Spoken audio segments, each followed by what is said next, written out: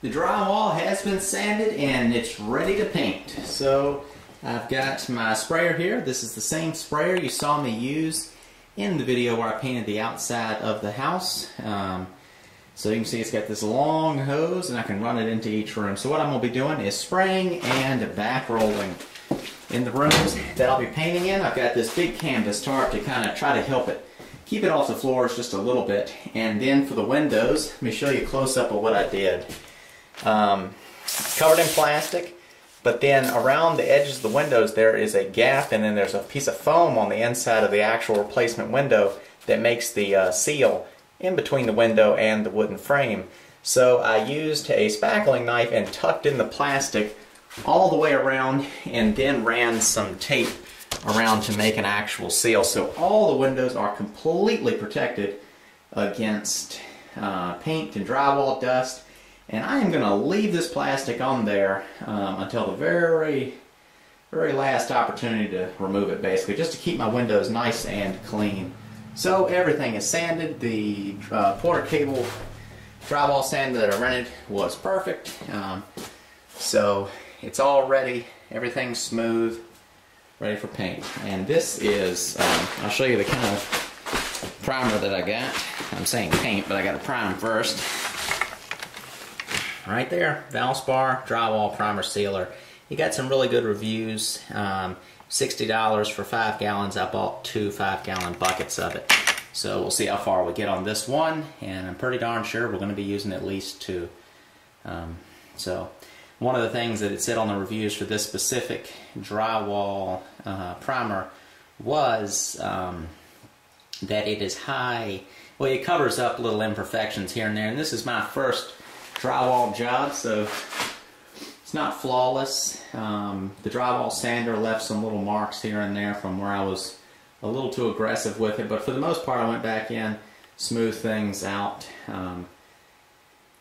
But people were saying that this specific primer does a good job at building up thick enough to cover up little spots. Another thing I did, well, that I'm doing in each room that I go into, is I'm very quickly running over the room and wiping it down with this sponge here, with it real damp, just to remove any drywall dust. Not sure if that's gonna, probably can't see that, but when you rub on the walls it kind of stirs some dust up.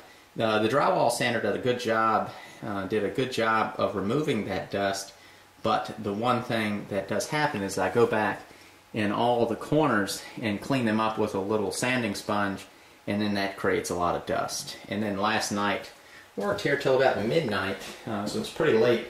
I went around the whole house and cleaned it up really good, and then ran the shop vac over all the floors.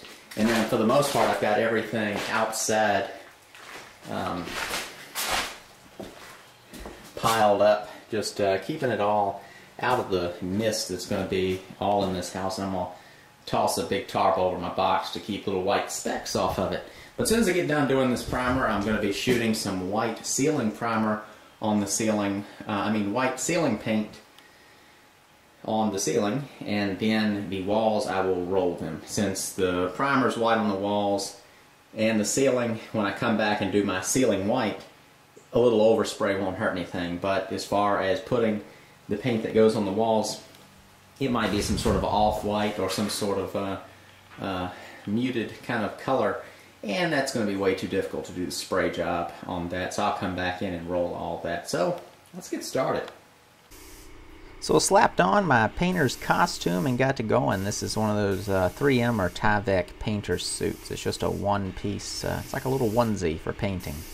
And it's pretty simple. I mean, I'm just spraying on the paint, and then I go back over it all with a roller, not dipping it in a pan or anything like that. I'm just kind of rolling out the surface. It's called back rolling.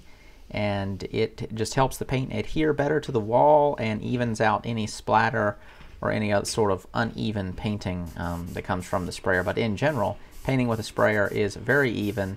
You don't end up with roller marks. It's very fast. You're going to have people who can tell you they can paint faster with a roller, but I don't believe them. I mean, that thing can spray into corners great.